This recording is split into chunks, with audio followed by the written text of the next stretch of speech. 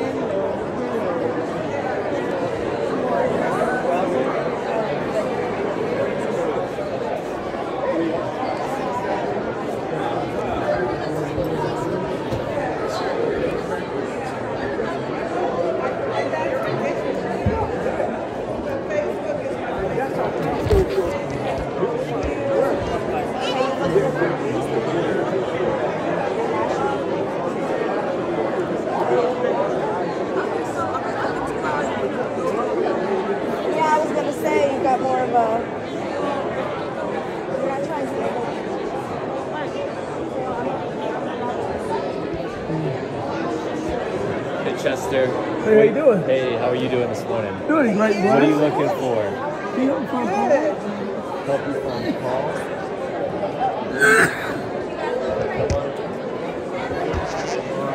You're gonna wear it tomorrow, ain't you?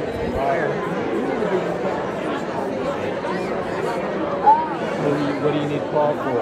I'm gonna speak to him. Okay.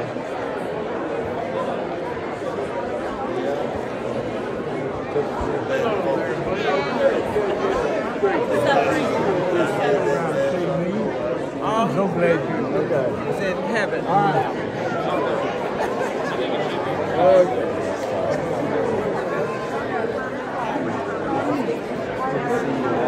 Good to see me out too.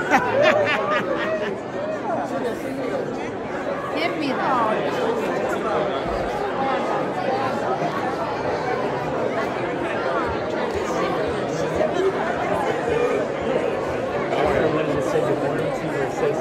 Good morning. Hey, brother, how are you? I'm well. How are you? Doing great, blessed. Good. What's going on? What's it for you, Dave? You can sit in the middle if you like. Okay. All right. Call it.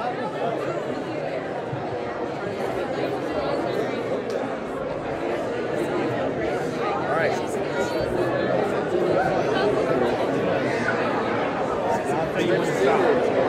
All right, more.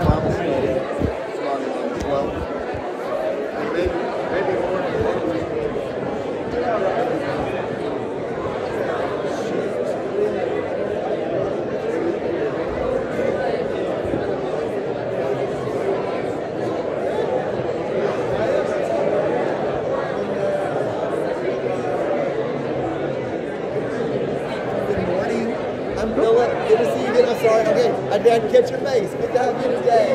Thank you. You had a good week?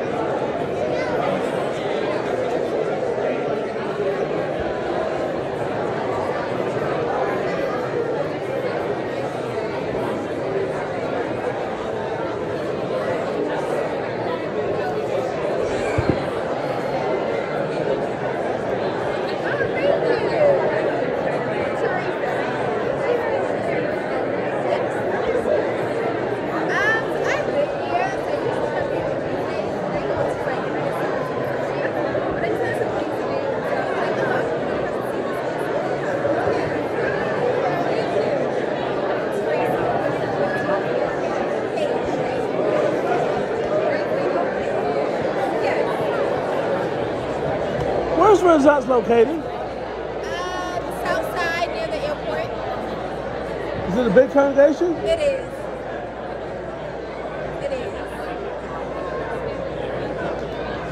How you doing, sister? I'm good. How are you? Doing great, blessed. My name's Chester. Chester, Teresa. Tarika.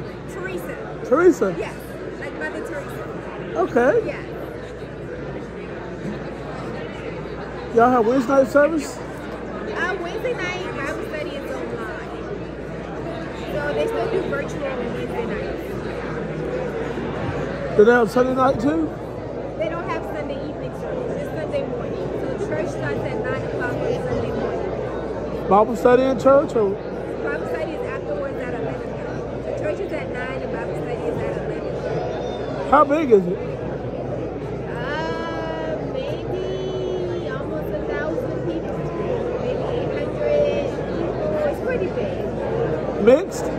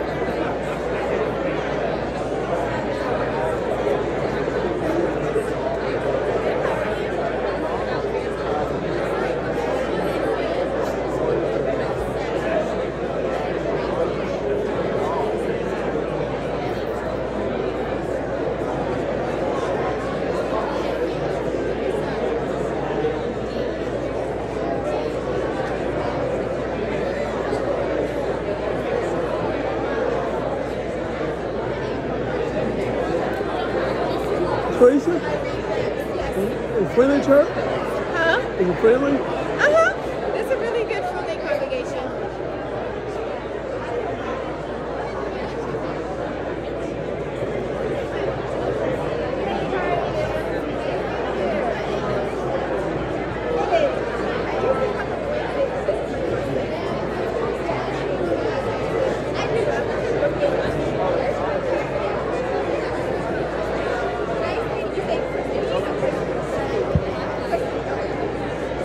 You live in Brookhaven. Yeah, I do. That's where I live. Oh, okay. So, yes, I just moved to this side of town a couple of months ago. So usually on Sundays I'll go to Renaissance. It is abbreviation. Tesfaye. A lot of people from Brookhaven go? Huh? A lot of people from Brookhaven go there? I know some people that live in Dunwoody that goes there. I know some people that live on this side of town that goes there. There are people that live in Swanee that comes and takes the drive all the way there. So it just varies. People live all over. There are people that live by the church and people who live like an hour away that travel.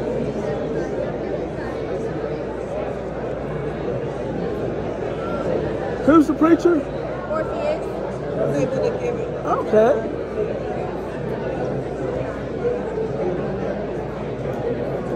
Orpheus Hayward. Oh yeah, I heard him preach before. Yeah. So he's over there. You get to talk with him a lot? Huh? You get to talk with him a lot? Uh-huh. How many elders? Good morning. Tess.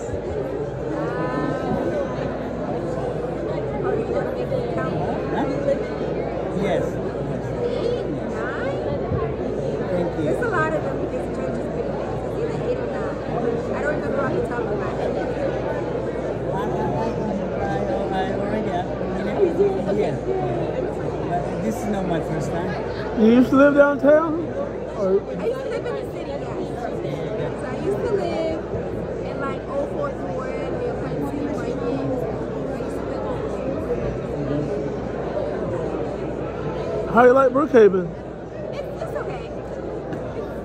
It's growing on me. Not a bad way.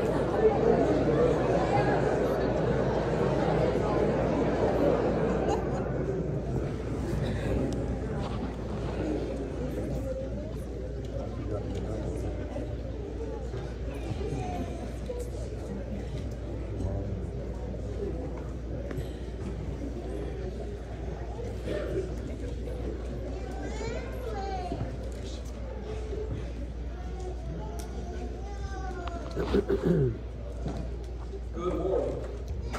Welcome to Embry Hills this Sunday morning.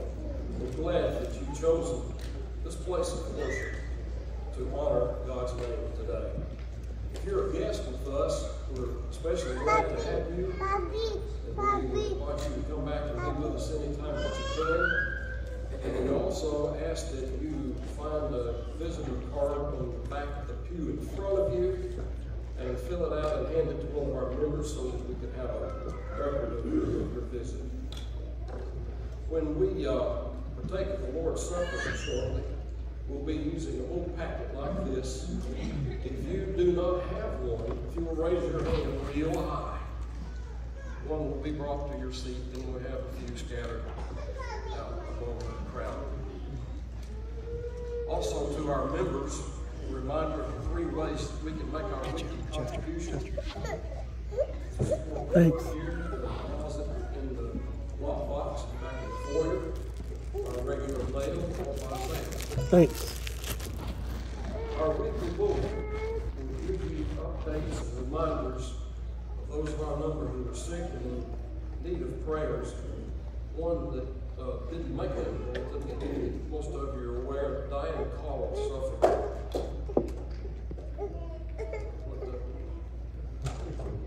Diane Call suffered a fall earlier this week, and it's pretty serious.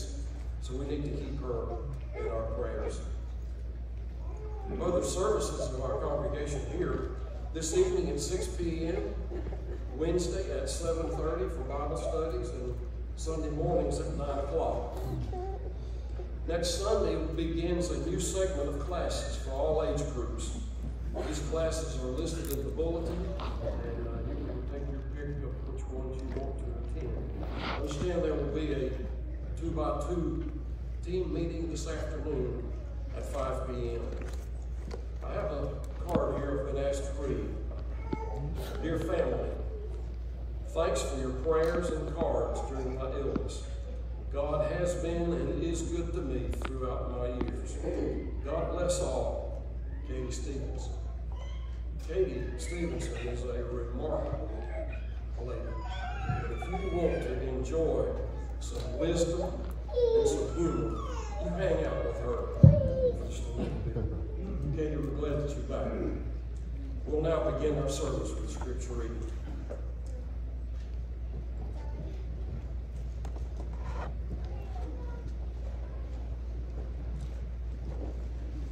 Acts chapter 1, verses 3 through 14. This is speaking of Jesus and his apostles after his resurrection. Beginning in verse 3, to whom he also presented himself alive after his suffering by many infallible proofs, being seen by them during 40 days, and speaking of all things pertaining to the kingdom of God. And being assembled together with them, he commanded them not to depart from Jerusalem, but to wait for the promise of the Father, which he said, you have heard from me. For John truly baptized with water, but you shall be baptized with the Holy Spirit not many days from now. Therefore, when they had come together, they asked him, saying, Lord, will you at this time restore the kingdom to Israel? And he said to them, it is not for you to know times or seasons which the Father has put in his authority, but you shall receive power when the Holy Spirit has come upon you. And you shall be witnesses to me in Jerusalem, and in all Judea and Samaria, and to the end of the earth. Now when he had spoken these things, while they watched, he was taken up, and a cloud received him out of the sight.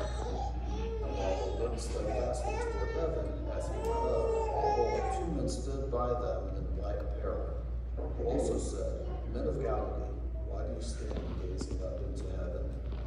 The same Jesus, who was taken up from you into heaven, will so come in like water as we saw him go into heaven. When they returned to Jerusalem from the mount called Olivet, which is near Jerusalem, a Sabbath day journey. And when they had entered, they went up into the upper room where they were staying. Peter, James, John and Andrew, Philip and Thomas, Bartholomew and Matthew, James the son of Alphaeus, and Simon the Zealot, and Judas the son of James. These all continued with one accord in prayer and supplication with the women and married another Jesus and with his wife.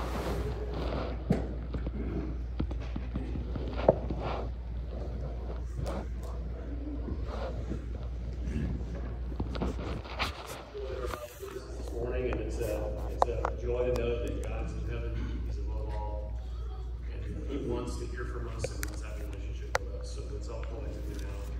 Join our thoughts and hearts as we go to Him in prayer.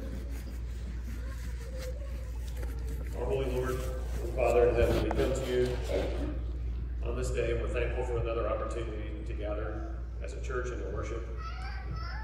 We know that this is the day that the tomb was empty and the death was conquered. And we're thankful that we have our hope of salvation through our faith in Jesus. And we're thankful for your continued care and loving kindness for us. We've assembled this morning to show gratitude and thankfulness, and with this purpose of giving you honor and praise. And it's our desire to be well-pleasing in all that we do. And we ask you to help us to clear our minds from the outside distractions of life and focus now on this hour of worship. We've got so much to be thankful for, and you provided for our needs with such abundance. We ask you to help us to be good stewards of those resources and to look for opportunities to share with others that may be in need. We ask you to help us live lives in harmony with one another, and in your will, that this church may be a shining light to the surrounding community in which we live. And we ask you to help us to see the world around us as souls that are in need of that same great salvation that we enjoy. And we ask you to give us the wisdom that we need as we try to make an impact on those around us and reflect Christ on others. Help guide our steps and to avoid the stumbling blocks that so easily trip up our feet, and help us all to be on guard from the worldly temptations and distractions that threaten our spiritual health. And we're so thankful for your grace and patience as we our feeble attempt to serve and please you. We're thankful for this church that meets here, and that in your wisdom you've given us each other to work together, to build each other up, and to stir one another to love and good works. We're thankful for the thought and care from our elders in leading us, and for the new theme that we have of being rooted and grounded. We pray for a productive year in which we all grow deeper in our knowledge, our love of you, and in unity with one another. And we're thankful for the great blessing that we enjoy as being like those trees planted by your living waters, being well supplied in all that we have need from you, Lord. We're thankful for so many here that work so diligently in the collective work that we're able to do, and all the opportunities that we have to serve and build each other up. There's so many that pour their time and effort into preparing, the teaching and training, and the benefits are repeatedly observed by the maturing of each one of us and the maturing of our growing children. And we continue to ask you to guide and protect those that have recently moved away to college campuses. Ask you to help them be strong in their faith and to serve you diligently. We also pray for those that have recently moved here to the city through college or new jobs, and we pray that we would be a blessing to one another, and that they may see an urgency and an importance to involve themselves in the work here, and so that we can build each other up and be a blessing. There are many of our number that we are concerned with for their physical health and their comfort. We ask you to be with our elderly that are dealing with physical ailments and loss of loved ones, and all those that we know about that are described in our bulletin. We especially ask you to bless Diane Cottle and help her to heal and be comfortable. We ask you to continue to be with Katie and Dorothy Stevenson, and we're thankful that Katie's able to be with us today. We're thankful for Florine's good recovery. We continue to ask you to be with William and Anna Christian and baby Liam. We also ask your comfort on Teresa Evans after the passing of her mother, and Joseph Bambosi and the passing of his father. Father, help us all to have hearts for service and to look to edify and build one another up. Father, again, you are so good to us as we continue now with our worship. Help us to have that gratitude in our hearts, and we do all for your glory. In the name of Jesus we pray. Amen.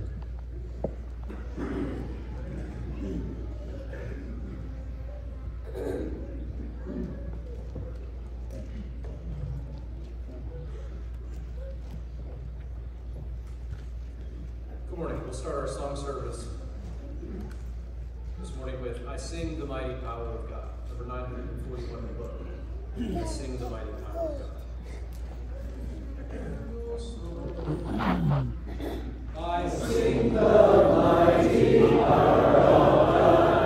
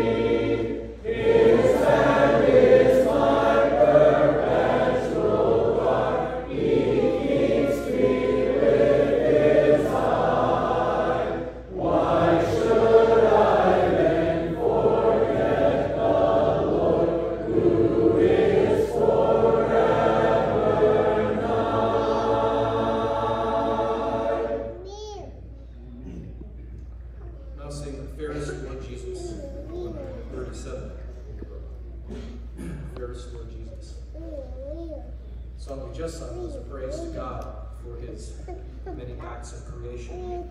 You note the words of this song in the third verse. Fair is the sunshine, fairer still the moonlight, and all the twinkling starry host. Jesus shines brighter, Jesus shines purer. Fairest Lord Jesus.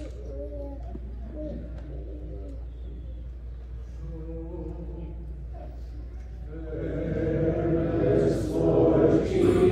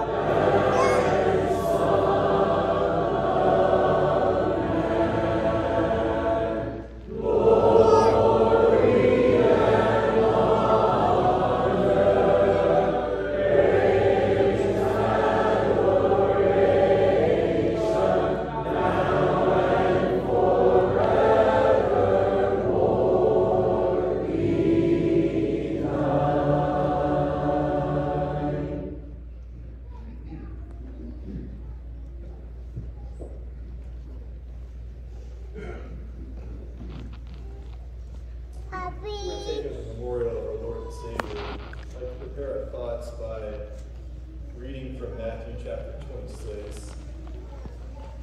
You do not have a Lord's Supper packet? Go ahead and raise your hand and someone in the back will read one to you.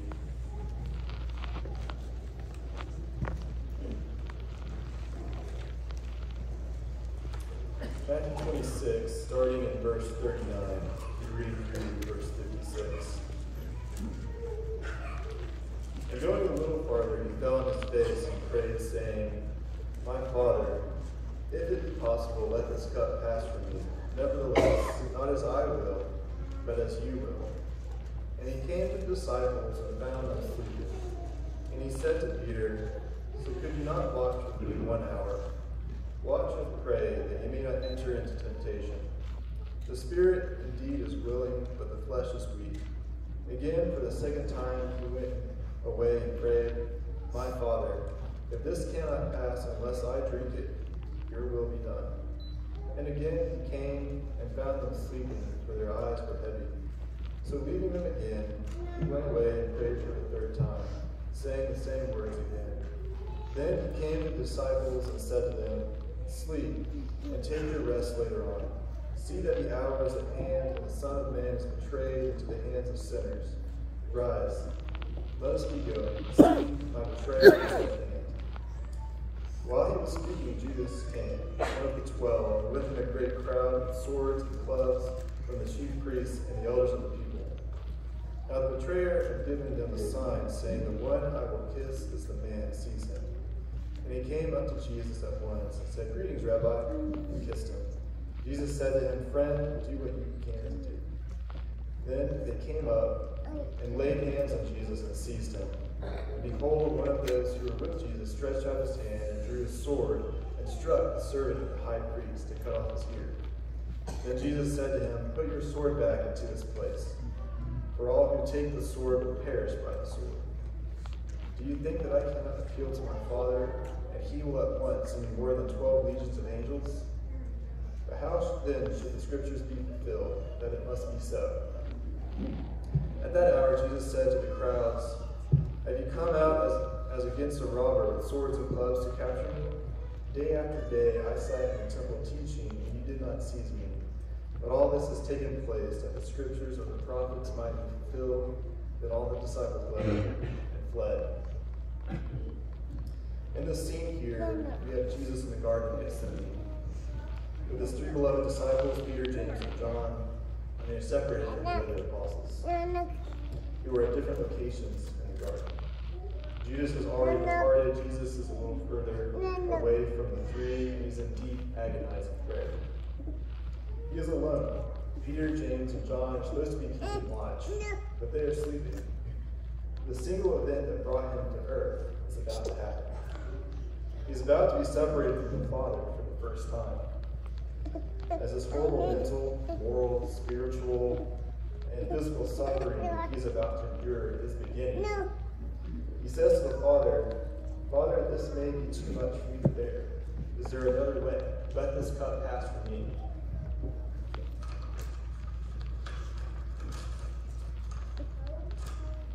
Let's think about this.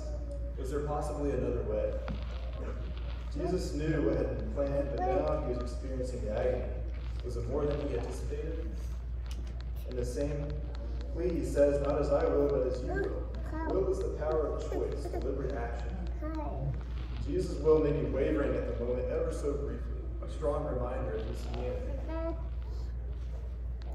He is asking, "Can I handle this?" Yet his obedience to the Father quickly comes forth when he says, "I will do what you want me to do." In other words, God, I know your power and what your choice is. Jesus himself has emphasized to Peter that he had options in verse 53. "Do you not think that I could appeal to the Father and he would send 12 legions of angels?"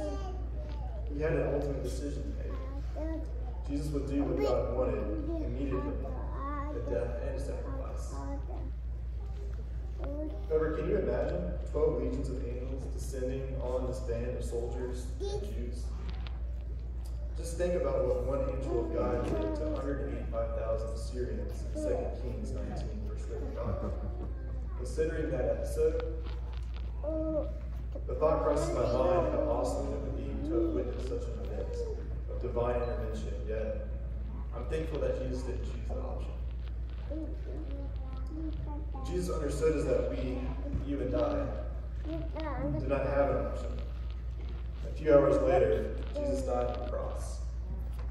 He lived and died experiencing the horror he had dreaded and which he had prayed about. If it was Jesus' will to do the will of his Father, what should our will be today? Should we not also say in any circumstance we find ourselves in, "Not my will, God, but your will"? We must always do what Jesus did and make our will subservient to God's. As we partake of this memorial this morning, we should remember Jesus' submission to the Father's will. Let's pray for the bread. Father, we give thanks for this bread in remembrance of your Son's body, that out of perfect obedience he surrendered to be crucified for the sins of the world. May we learn from his example and become a better servant of your will for us. In Christ's name we pray. Amen.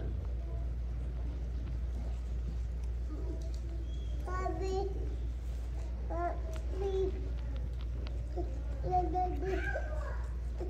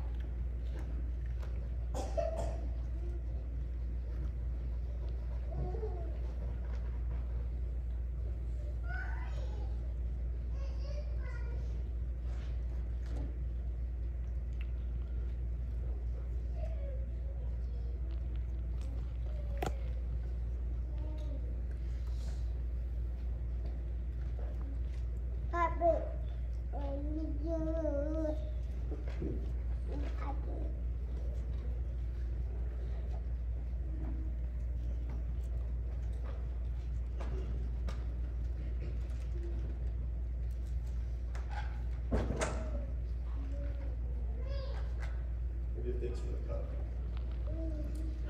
Like man and Heavenly Father, we give thanks for this fruit of the vine.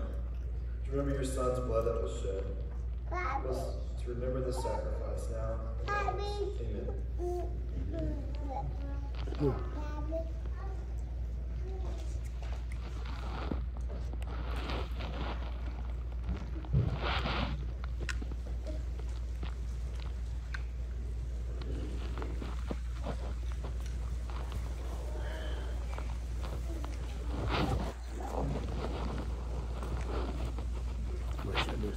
Help me with this. Yeah.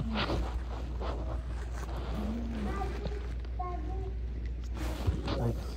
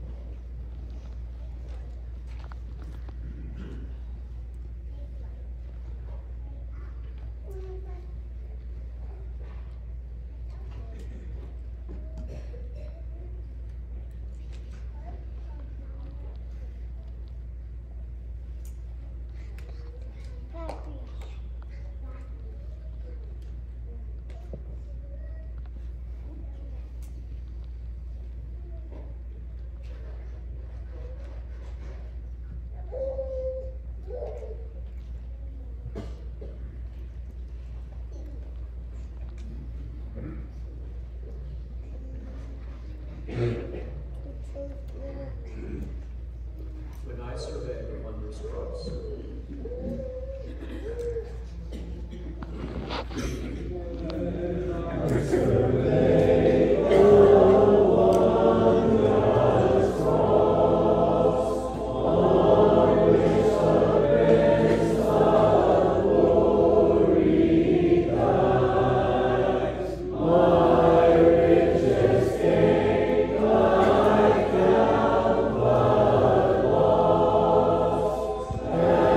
And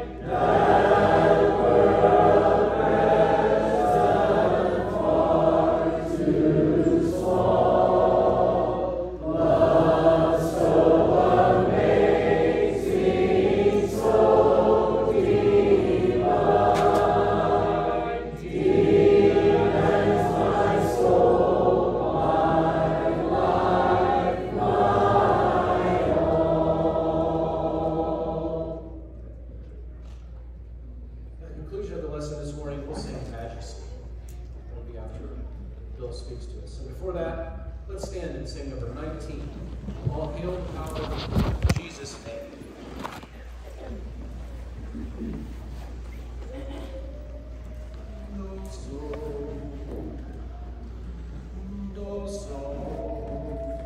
All hail the power of Jesus' name. Let angels prostrate fall. Bring forth the royal diadem and crown him Lord of all. Bring forth the royal diadem and crown him Lord of all. Ye chosen seed of Israel's race, ye ransomed from the fall. Hail him who saved you by his grace and crown him Lord of all.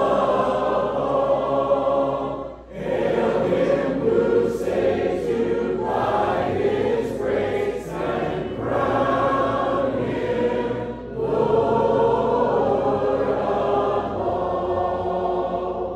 Let every kindred, every tribe on this terrestrial wall, to him all majesty ascribe and crown him Lord of all. To him all majesty ascribe and crown him Lord of all. Oh, that with yonder sacred throng we at his feet may fall, we'll join the everlasting song and crown him Lord of all. We'll join the everlasting song and crown him Lord of all.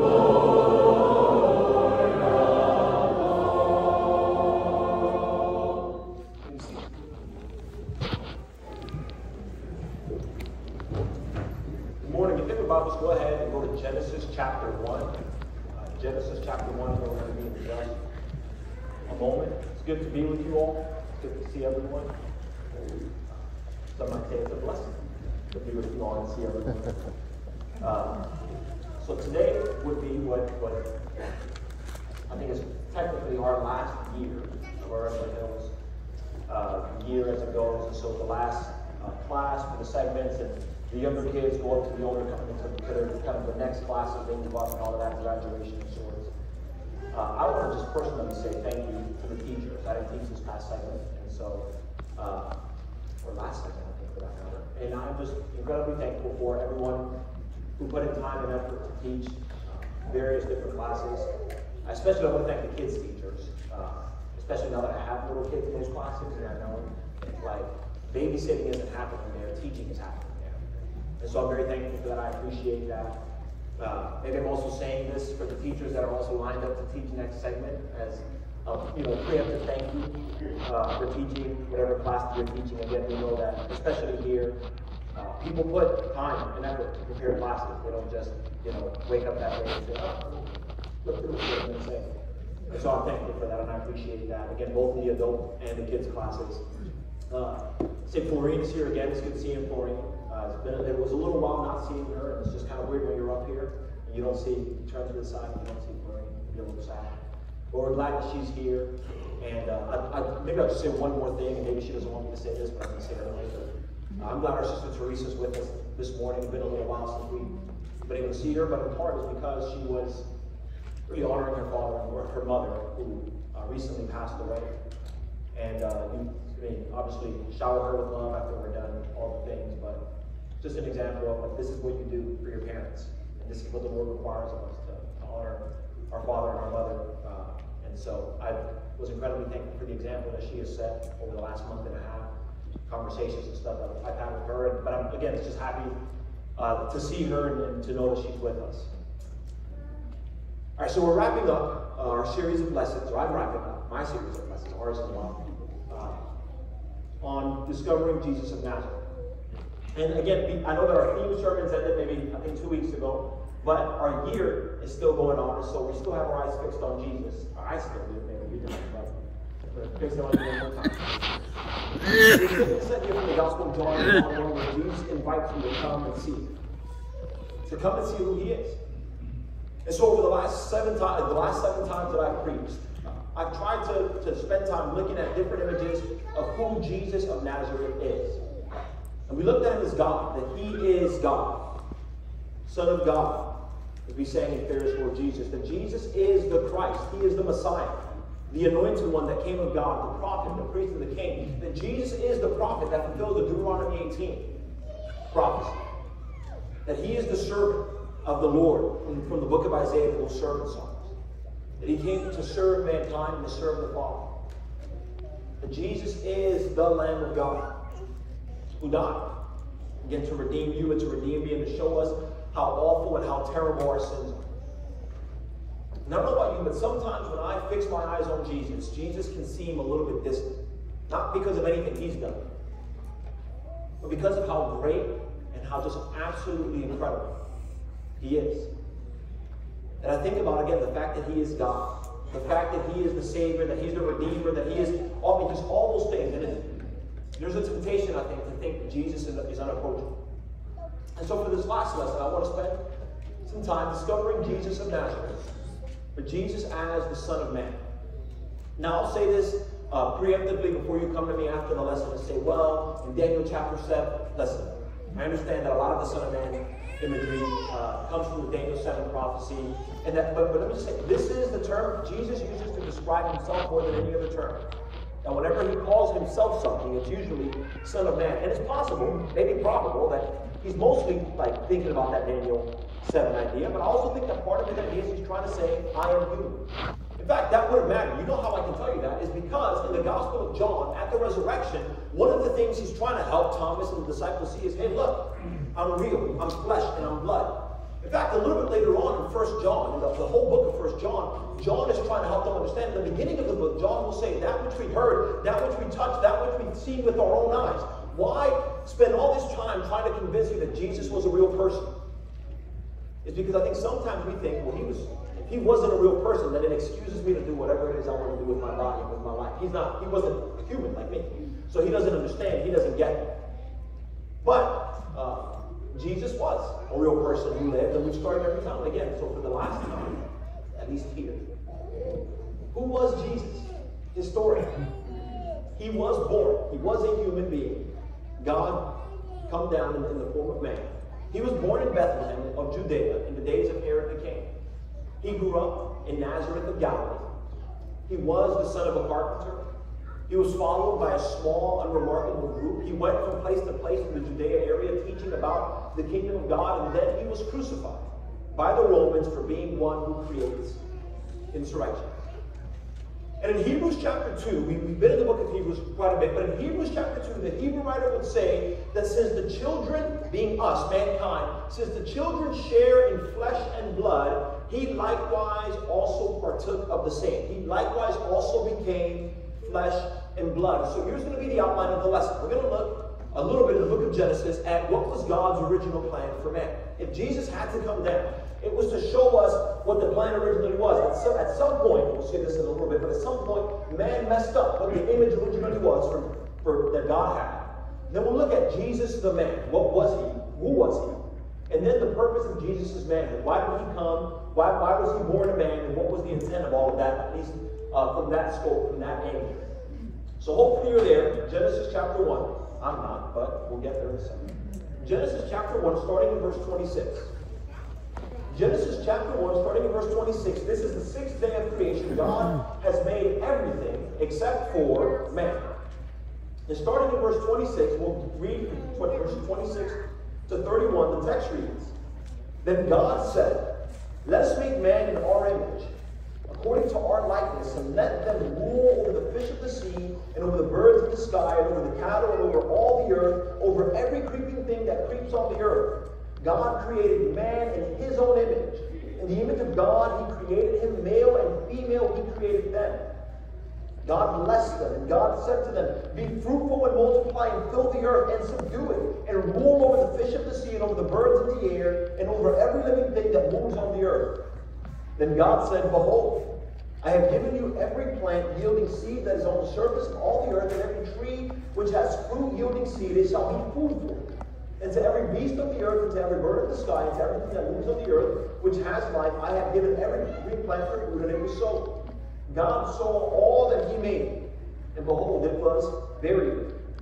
There was evening and there was morning, the sixth day. Do you notice, by the way, God's intent for mankind? As God makes man, he makes everything. In fact, everything he makes, he speaks it into existence. And then in verse 26, it's almost like the Genesis account slows down. And God says, let us make man. It's almost like, by the way, we know that God is like a genius. So God thought he had a plan. He thought all of this through before he started to create.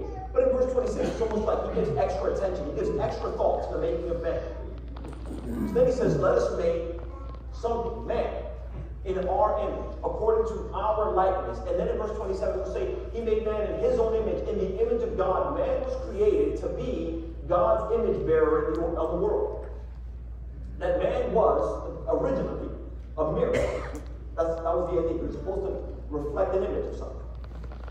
And we see that even a little bit kind of here, you know. I think about my kids. My kids, you know, some of y'all say they look like that, which that's fine too, she's your mom. But like, kids look like their parents. You can, for the most part, look at the kids here and kind of sort of guesstimate who their parents probably are. You know why? Because that's how you were made. You were made, you reflect. Even from birth, there's a sense, I guess not from birth, maybe you don't look like your parents, of course, but pretty early on, there's a sense where like kids reflect the image of their parents. And more than just like physically they reflect the image of their parents, but as the kids grow up just a little bit, you start to see the comportment. And you start to see, oh, you start to sound just like that. You start to look just like mom. My mom just does this exact same thing. And again, I think that's because as people, we were ingrained to be that way. We were ingrained to reflect an image. And from the very beginning, the image that we were ingrained to reflect was the image of God. That was his intent. You were created to bear God's image in the world. But not just that, as you read the text, which you also see in the verse, is that man was created to have dominion over all creation. That God, when he made man with the intent to rule. That God made man in the very beginning to multiply the likeness of God. By the way, I think, you know, we can take Genesis 1 to be fruitful and multiply. And I do think part of that is, again, the world is empty. He's trying to fill up the world. In Genesis chapter 9, a very similar command. But I think if you consider what the world was like in Genesis chapter 1, the world was, it would have just been filled with, in theory, people who were made in the likeness of God. And so whenever God says, be fruitful and multiply, what is he multiplying? He's not multiplying humans, he's multiplying the likeness of God throughout the earth. You see that picture there? In Genesis chapter 9, when the command is repeated to Noah, what has just happened? Well, the flood happened and wickedness was wiped away. And so then again, be fruitful and multiply, fill the whole earth. It is both fill the earth with people, but I think more importantly, the bigger truth is fill the world with the likeness of God. That whenever man was made good. And not like how we think good, where we call everything good. But man was made good with the absence of evil. There was no evil in man. There was only good.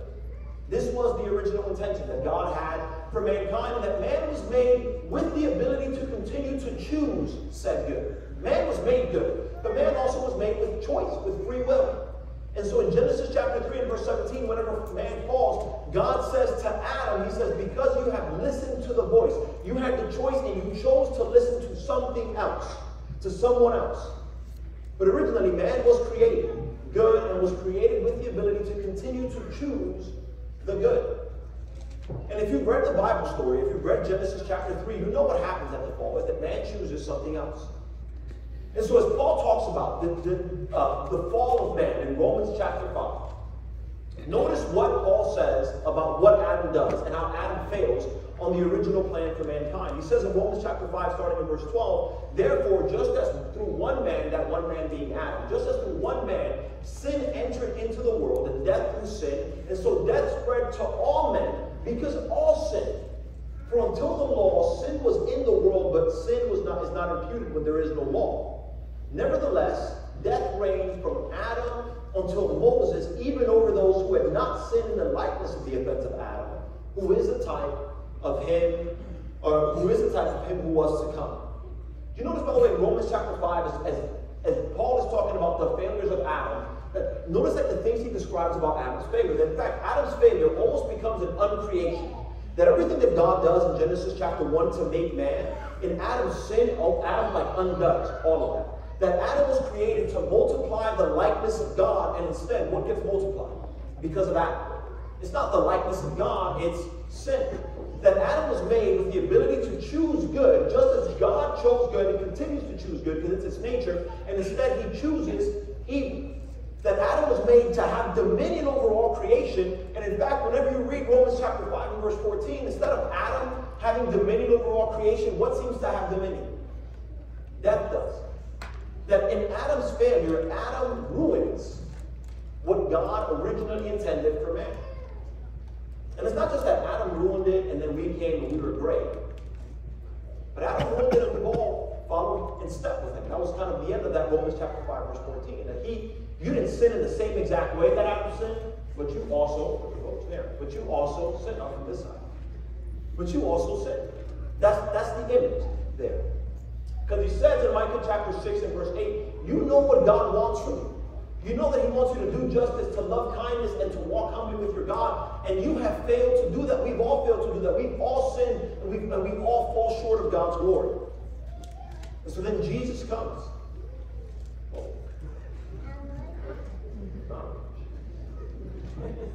And so then Jesus comes. And in Hebrews 2 in verse 14 and then in verse 17, the Hebrew writer will say, speaking of Jesus, that therefore since children share in flesh and in blood, he himself likewise also partook of the same. That he had to be made like his brethren in all things. That Jesus became a human like you and like me. But in some ways, not like you and like me. And we'll see that in just a second. But Jesus was made like us. In what ways, though? This is just a short list that I can pop. This list is not the exhaustive list of all the things that you could possibly say. But Jesus was made like us. Jesus knows what it's like to be born in a fallen world. In fact, the world that he was born in, children were being killed for nothing that they've done. This is just the world that he was born in. The world that Jesus was born in, people were falling into temptation. And in fact, Matthew chapter 4, he was also tempted. The world that Jesus was born in, for a time, he had some unbelieving family. He knows what that's like. At least you read Mark chapter 3, they think he's crazy. They think the lifestyle that he's living, they think he's gone out of his mind. You read a little bit later on in the Gospel of John, in John chapter 7, they're even prodding him a little bit. Why don't you go up? Go show yourself just a piece of food. If you're, there was a time when he understands what that was like. That Jesus knows what it's like to be ridiculed just because of people's ignorance. And again, people were saying things about his conception. People were saying things about the things that he said, and he knows what that was like. He was made like us. Jesus knows what it was like to be let down and betrayed by the people closest to you. And in your darkest moment, to be by yourself, seemingly alone. He gets what that's like. And Jesus knows what it's like to unjustly face death. The things that at least deep down inside, as humans, make us boil more than anything else, some sort of deep injustice, Jesus gets it. And so the Hebrew writer would say about Jesus that he partook in flesh and in blood. He partook of the same. And the reason why he partook of the same is that so through death he might render him powerless, who had power over death, that is the devil. That Jesus became a man to show you what it was like to live and to overcome the devil. So that we couldn't say to God, but God, you don't get it because you're all the way up there and you don't know what it's like to be down here. You don't know what it's like to be one of us. You don't know what it's like to fear. You don't know what it's like to suffer. You don't know what it's like to cry. God, you don't know what it's like to lose things. And he can say, absolutely, I do. Which, by the way, he does because he's God. But almost to remove the excuse from us, he became man to say, I absolutely know what it's like. You know what it's like to lose a loved one? I lost Lazarus. You know what it's like to have people leave you? The 12 who were with me for 3 years left me. You know what it's like to suffer? I get it. I know loss. I know pain. I know disappointment. Jesus gets it. And so because of that, he is able to come to the aid to those who are tempted. Now, whenever we're tempted to think, Jesus, you don't get it, he absolutely does. In fact, a little bit later on, the Hebrew writer will say that we have a high priest who can sympathize with our weaknesses. Because he was tempted in every way, and he succeeded, yet without sin. That Jesus comes to restore the image of what God originally wanted for mankind. That he is the image of the invisible God, the firstborn of all creation, Colossians chapter 1 and verse 15. Now, whenever you look at Jesus, whenever we keep our eyes fixed on him, this is what you're seeing. You're seeing God himself. That Jesus is the one who has all dominion. Remember we mentioned originally that God made man to have dominion and to rule. Jesus is that. He has all dominion. He comes up and he says, therefore, all authority has been given to me on heaven and on earth. And then he tells them to go and to baptize people in his name. That he has the dominion that God originally wanted man to have. And that Jesus, I think, when you think about the Great Commission, and you think about 2 Corinthians chapter 3, he shows us what God originally wanted in multiplying his likeness. Again, it wasn't be fruitful and multiply and have children. I think it's be fruitful and multiply and make more people made in the likeness of God. That's the real blessing. That was the real aim of all of that. And so in 2 Corinthians chapter 3 and verse 18, Paul writes and he says, we all, with unveiled face, beholding as in a mirror the glory of the Lord, are being transformed into the same image. That you're being remade in a different image, and now it's to the image of God, from glory to glory. That Jesus, again, came to show us what it is to be man. And when I'm saying man, I'm using it like the sex-neutral way. That he comes to show us what it is to be human, to be man. And so that has nothing to do with being born with status. Because where was Jesus born? It has nothing to do with how much money you have in your bank account. In fact, people wanted to follow Jesus, and he lets them know, I don't have anything. A lot of Jesus depended on, at least financially, the people around him. It has nothing to do with having some white-collar job. He was a carpenter. That's not what makes you a man. That's not what makes you a human. It's how much you accomplish in the eyes of the world. It has nothing to do with your popularity. At the end of his life, there are very few people with him. It has nothing to do with your physical attraction. Because again, the book of Isaiah would say in Isaiah 53, there was nothing about him, at least none about his appearance, that would have attracted people to him. He wasn't formally educated. He'd go to the temple, he was reasoning with them as a kid, but I don't mean like he didn't sit at the feet of the Pharisees, the way that the Jews would have thought this is formal education. He didn't go to Rome to study. He wasn't married. That didn't make him any less of a man. He didn't have kids. And so when we think about what it is to be human, what it is to be a man, to be a human being, Jesus comes and it shows you that it has nothing to do with this. This was never it. That being a human being is being made in the image of Jesus Christ. That's what it's about. And so Paul says in Ephesians chapter 4 and verse 21, when he's talking about don't walk in darkness, and he's trying to help them understand you need to walk in light. He says, if indeed you've heard and have been taught in him just as truth is in Jesus. The truth about everything, not just the truth about salvation. We know that already. You're aware of that already. If you read contextually the following verses, he'll say the truth about how to treat people is found in Jesus. The truth about how to relate to people is found in Jesus. That the truth about everything is found in the person of Jesus. That in reference to your former manner of life, you lay aside the old self, which is being corrupted in accordance with the lust of the seed, and that you be renewed in the spirit of your mind and put on the new self, which is in the likeness of God, has been created in righteousness and holiness of the truth. Now, what it is to be human isn't being the best version of you. You know that, right? God isn't trying to turn you into the best you. The best you would still fail. The best you still wouldn't be good enough. That what God is trying to do is make you something completely different. Renew you into a completely different image. And that image is the image of Jesus himself. That truth is in Jesus. Whenever you fix your eyes on Jesus, you see that truth about everything. This is what real life is. It's him. In every regard, everything that he does is the true way of living. Every way that he treats people is the true way of living. Everything that he says is the true thing. That truth is in Jesus. And you see that in his life. You see it from a kid, what truth in Jesus is. That he's worried about being in the house of God. He's worried about God's business. And you see what truth in Jesus is, and he's subject to his parents. When he himself is the Son of God, he could have looked at Mary and said, Mary, what are you talking about? Come home with you. What do you know?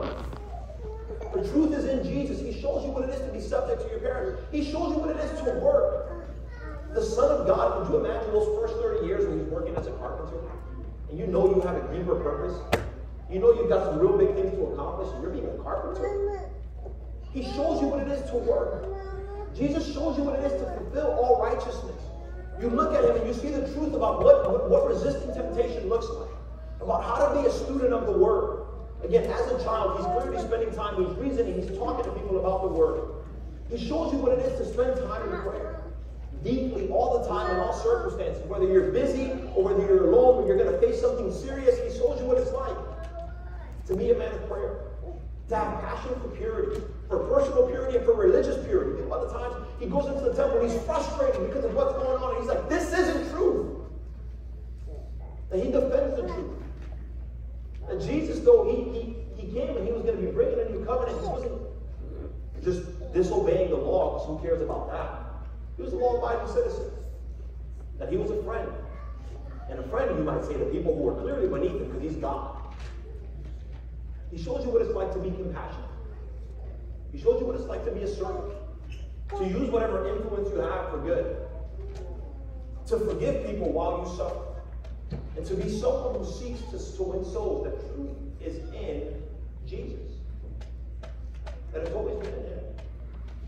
And so again, we're moving on from the theme this year of eyes fixed on Jesus. But don't you dare take your eyes off him.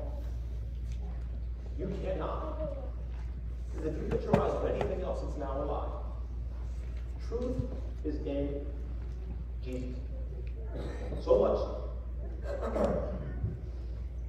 And again, he decided to come to redeem you and redeem me. You ever thought about that? Why would God do that? Because humans have this way of thinking really highly of themselves. Part of our curse, I think. But comparatively to God, we are absolutely nothing. That bug, if that got close enough, I'd have squashed it. I'm not going to lie to you. I'm just being honest. It's just a bug. I don't care. The gap between us and God is big. That's not what he does. Go to Psalm 8 to wrap up. The 8th Psalm is actually what gets referenced in Hebrews chapter 2, whenever the Hebrew writer talks about Jesus becoming a man, sharing in our flesh and blood, becoming like us. In the 8th Psalm, it's a Psalm of David. And it's a psalm of praise. It begins and it ends with praise. In fact, the end of Psalm 7 kind of finishes with this call to praise, and then Psalm 8 begins with more praise. But Psalm 8 says, O Lord, our Lord, how majestic is your name in all the earth. Who hath displayed your splendor above the heavens? From the mouth of infants and nursing babes, you have established your strength because of your adversaries, to make the enemy and the revengeful cease. When I consider your heavens, the work of your fingers, the moon and the stars which you have ordained. And then here's the question when I think about Jesus. David says, when I consider your heavens, the work of your hand, the work of your fingers, the stars and the moons which you have ordained. What is man? And you take part. And the Son of Man that you care for. Why you? Is it that you're so special that God has called you down? And Jesus said, all right, I gotta become like that. What is man? The psalm continues. It says in verse 5, and you have made him a little lower than God, and you crowned him with glory and majesty. You make him to rule over the works of your hands, and have put all things under his feet, all sheep and oxen, and also the beasts of the fields, the birds of the heaven, and the fish of the sea, whatever passes through the paths of the sea. But then verse 1 and I think verse 9 give us the why. Verse 9, O Lord, our Lord, how majestic is your name over all the earth. You know why Jesus came in the form of man? To show you that truth is in him, to show you how to live. It was for God's praise and God's glory. To show how majestic the Lord that we serve actually is. It blows my mind, in fact, in Deuteronomy chapter 10, in like verse 14, Moses writes and he says, Lord, to you belongs the heaven and the heavens of the heavens, and yet you have placed your heart on mankind, on Israel particularly, but if you allow me to broaden it out, on mankind, you compare us to all of creation. And it wasn't because we're great, it wasn't because we're mighty, it wasn't because God saw us and he was like, man, all this value in you, you're just phenomenal. That wasn't the picture. It was for God's name's sake. And the reason why Jesus came, the reason why Jesus became a man, is to try to restore what we ruined in creation for God's name's sake, for the sake of God. That God's name is majestic.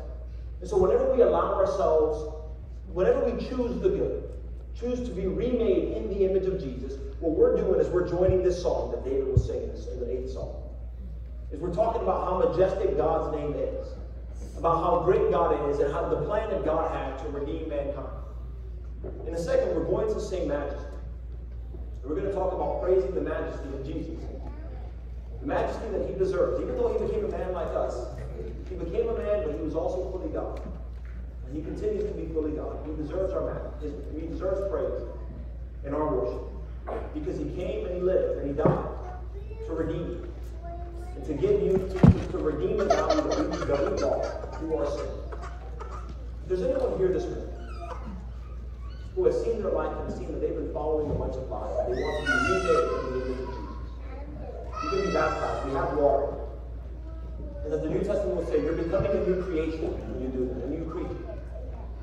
You're not being baptized to be a better you. You're being baptized to be a whole new person. To be someone that God originally intended you to be. To be made in God's image. To be someone who is filled with the goodness of God, walking in righteousness and in truth. To be someone who has the ability to multiply the likeness of God. And to be someone who has the ability to choose the good. If we can help you in any way, you can come forward as we stand, as we sing.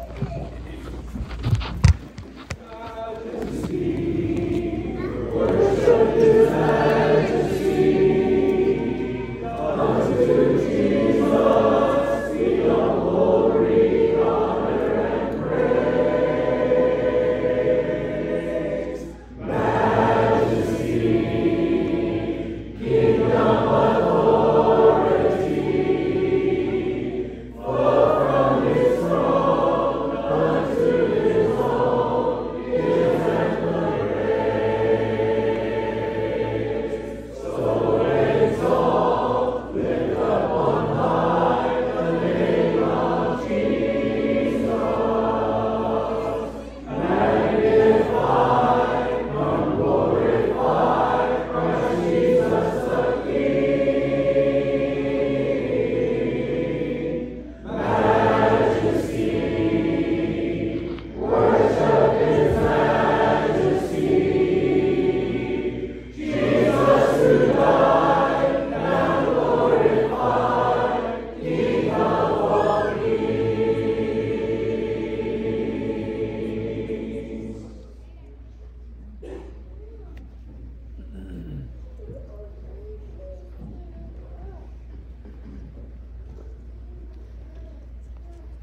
and I want to commend this lesson to your consideration, to think about this, that the God of heaven was made in our likeness and came down and gave us an example. And that as we put on His sacrifice, we become more conformed to His image, even here in this life. But then as Paul writes in 1 Corinthians 15, one day in a great cosmic reversal, as we have borne the image of the man of dust, we shall also bear the image of the heavenly man. This is something for us to look forward to. To our visitors, we're glad you're here. If you're going to be here this afternoon or this evening at 6 o'clock, we're going to meet again, and we'd greatly love to see you back with us. Also, don't forget the 2x2 meeting at 5 o'clock this afternoon. We're going to be led in a closing prayer, and then we'll be dismissed.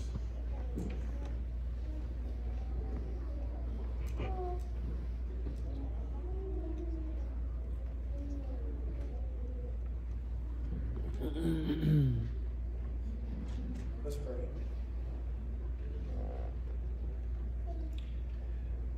Father, we come before you recognizing you as an awesome, powerful, loving, merciful God, a God whose name truly is majestic. And Father, we're humbled that you've chosen to have a relationship with us, a fallen people. As a matter of fact, we know that you seek after those that worship you in spirit and in truth. So this morning we pray that everything we've done here has been in accordance with your word and in a pleasing spirit.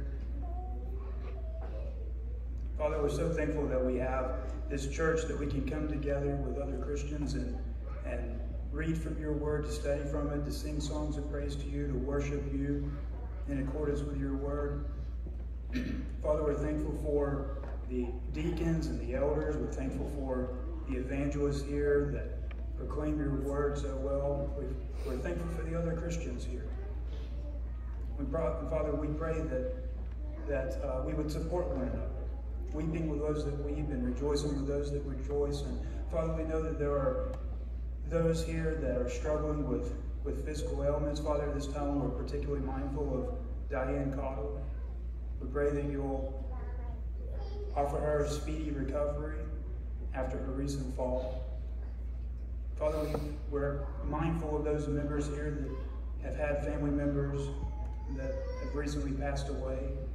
Father, we're mindful of the Butalese family. We're mindful of our brother Joseph, Sister Teresa Evans. We pray that you'll extend your comfort to them. We pray that you'll help us to know how to help in those passings. Father, we're especially thankful at this time for your Son and the sacrifice he offered on the cross on our behalf.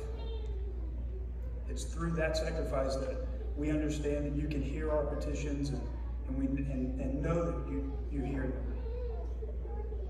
And Father, we pray that as we leave this place, that we'll live lives that reflect that sacrifice to the world. All these things we pray in Jesus' name. Amen. Amen.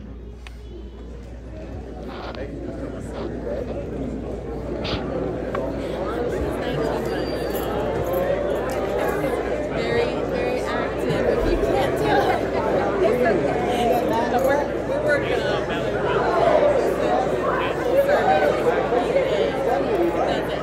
Very talkative and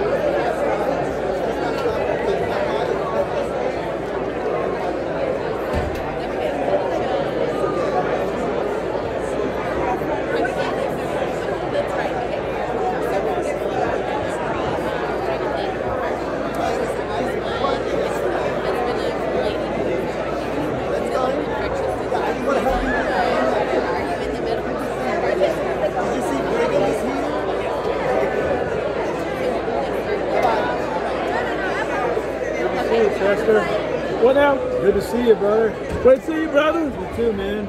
I'm Dave. Dave. Yeah. Dave who? Jameson. Dave Jameson. Yes, sir. You doing all right? Doing great, blessed. You go here? What's that? You go here too? I do, yeah. Yeah, I've been going here a little while. Great, brother. Yeah. Good to be with you. Good to meet you too. Where do you sit? I sit kind of in the middle, up on the aisle, near the main aisle. So yeah, kind of about 4 rows back from the front. Can you picture it? Yeah. Okay. That's good. Well, anyway, I just wanted to say hi, all right? Thank you, brother. All right, man. You have a good day, okay? Yeah, blessed day. All right, you too. Take care. You We'll too. see ya. Yeah, I'll be here. All right. Hey, give me my phone. I think it's in the book, right? It's in the directory? I haven't become a member yet. Okay. Well, I'll be here. I'll be here tonight. All right. Okay. All right, brother. Love you, brother. See you tonight. All right. Appreciate you. All right. Take care.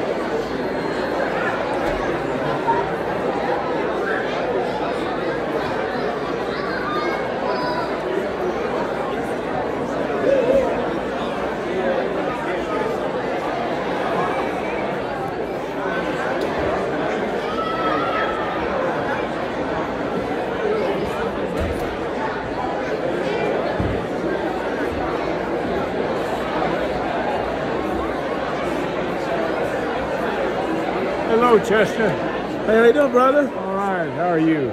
Doing great, blessed. Good. Great to see you.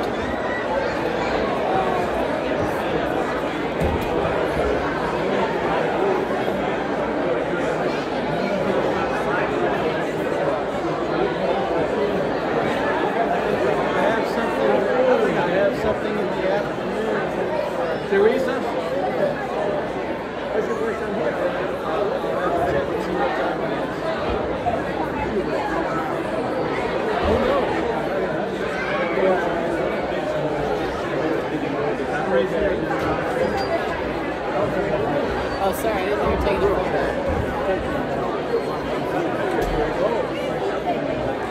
Yeah.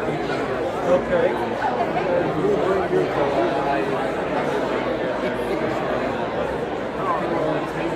Are you taking a picture?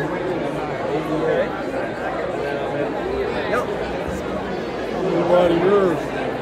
Very good. I'm Polly. Your hands stand okay? Four kitchen. Yep. So what we say? How was that trip? How was that trip?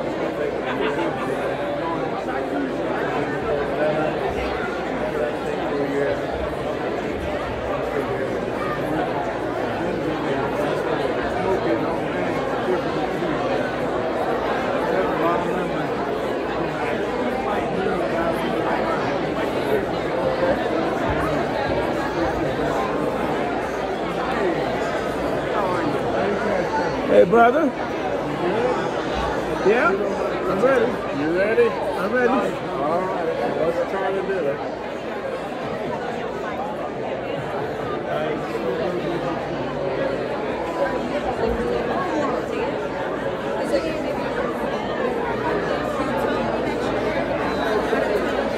Yeah. On the 12th of September was Monday.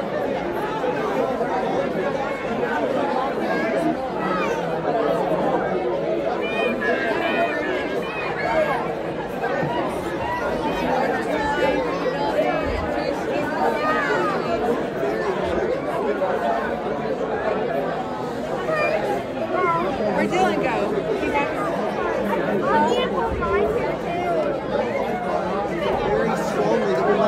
Spanish brethren. Y mi esposa y yo nos sentimos muy comprometidos con la teología.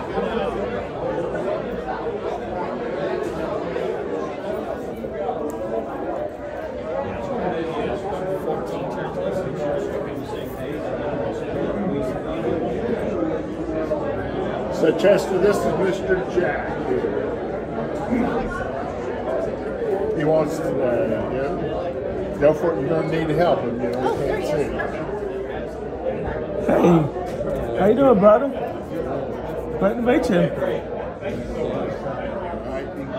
Very good, sir. So did you learn anything this past week? No. In your educational efforts. I don't care. You're nothing good for me. There's a lot good for an education. It's probably worth a lot. Okay. Well, we'll see what you're willing to cough up, and then we'll spill the beans, okay? Have a good week.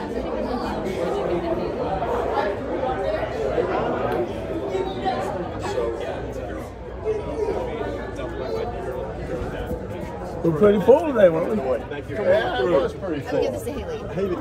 Haley knows to come get it right there. Oh, You just okay. want to leave it there. What happened to Teresa? Her mother passed away. I started wearing this like, I don't know, 8 weeks ago, 6 weeks ago. Just got pants from them. I know how that goes. Hey, Jack. Jack's like, my boys, I'm going this way, Jack. I'm going this way. Yeah.